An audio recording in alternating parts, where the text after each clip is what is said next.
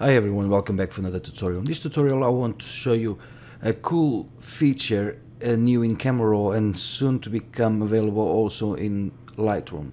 So as you can see, I've got some images here and I've got one here that I already did. Just give it a try. So in this case I've got an old photo, it's in JPEG, and let's see what it does. So I select the image, I come right here, open in Camera Raw, and in Camera Raw all I have to do is right click on the image right here on the thumbnail and go for enhance. As you can see, I've got a little window with super resolution.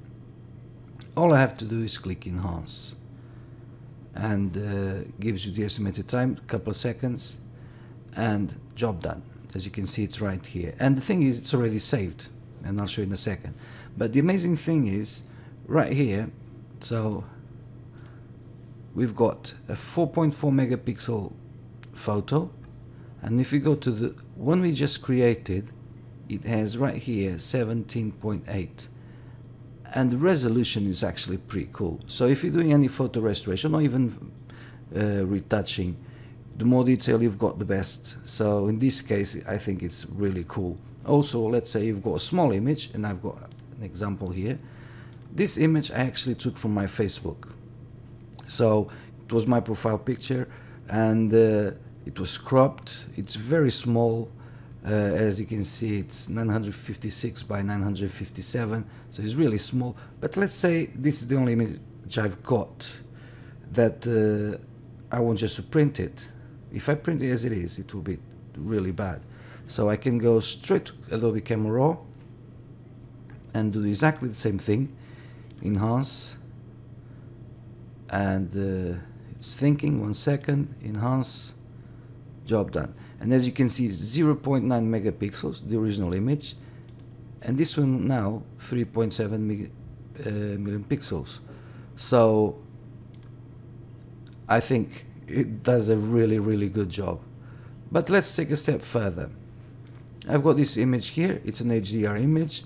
I'm going to open it in Camera Raw, and as you can see, the scaffold right here on the power station looks really good.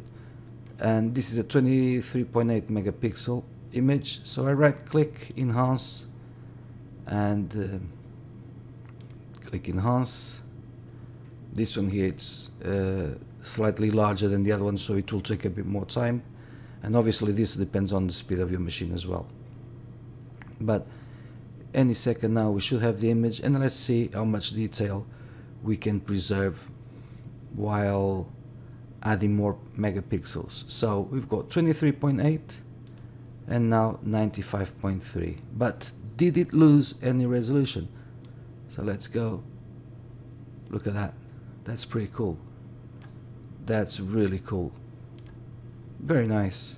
So as you can see, it's a very nice feature, but I still want to take a step further. This is a proper old photo. This was taken back in 1910, 1918, and as you can see, there isn't much resolution here. So let's see what enhance does for us. So super resolution, enhance, and as you can see, you can do it with DNGs, raw files, and the JPEGs. So this is 6 megapixel image. Now it's 24 megapixel, and as you can see, detail still looks very good.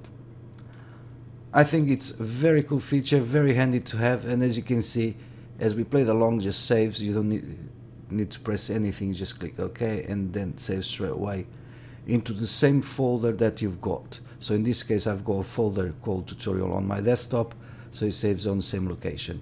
So as you can see, before and after, so that's the enhanced, that's a normal one. You don't see much, but it's very cool. It's very cool. That's it for now. Thanks for watching. Don't forget to subscribe, share this video with everyone you know, and even with those you don't know. Thanks for watching, and I'll see you next time. Bye for now.